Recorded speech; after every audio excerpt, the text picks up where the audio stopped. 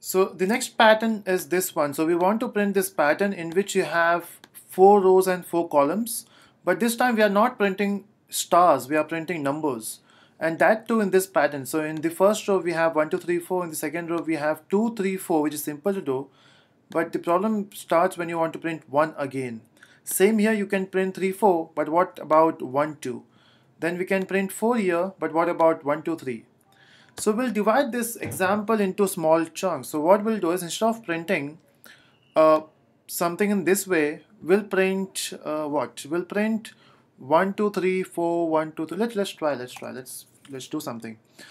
For this, what we need is, we require two variables. So we'll use two variable here.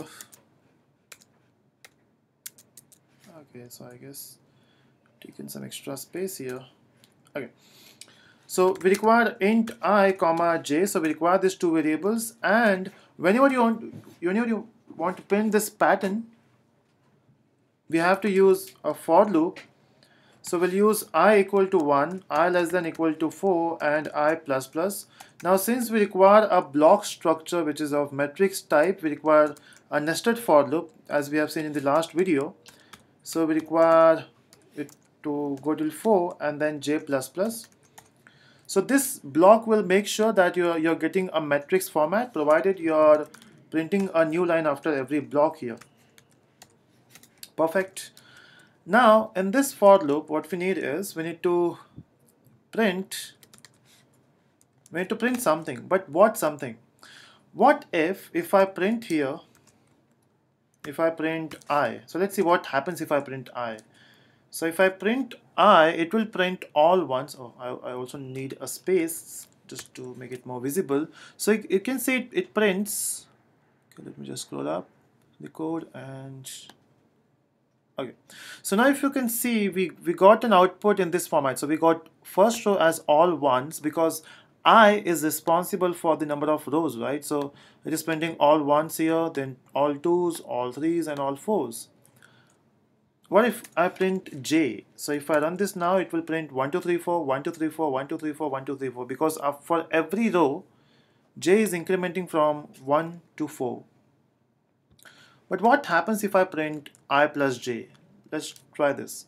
So it prints 2 3 4 5, something in this format. Then it starts with 2. So you can see the value is getting incremented in your column. So we have 2 3 4 5, we have 1 2 3 4, but it is ahead by 1. So what if I subtract this number by 1? Let's see.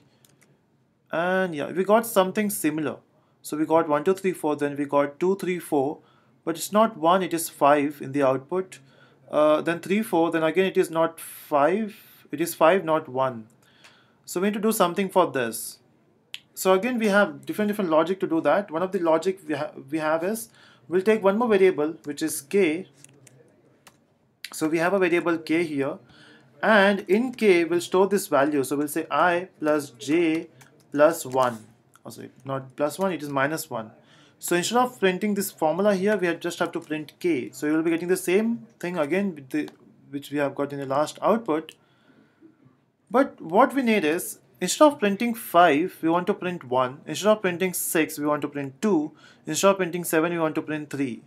So if you observe, instead of 5, we want 1, right? So which simply means 5 minus 4. Instead of 6, we want 2, which simply means 6 minus 4. Instead of 7, we want 3, which means 7 minus 4. So before printing, we can check if my k value is greater than 4. In case it is greater than 4, then I will subtract k by 4. Simple. So again, if my k value is greater than 4, I will subtract that number by 4. So if my 5 is greater than 4, I will subtract 5 by 4 and I will get 1. And if you run this code, you got this output which we wanted. Simple. So that's how you have to think about patterns. Now, one of the advantage of learning patterns is it will improve your logical power. So whenever you build softwares in future, you need a strong logic, right? And these patterns will help you to increase your logic. So that's it. Practice more patterns. Thanks for watching.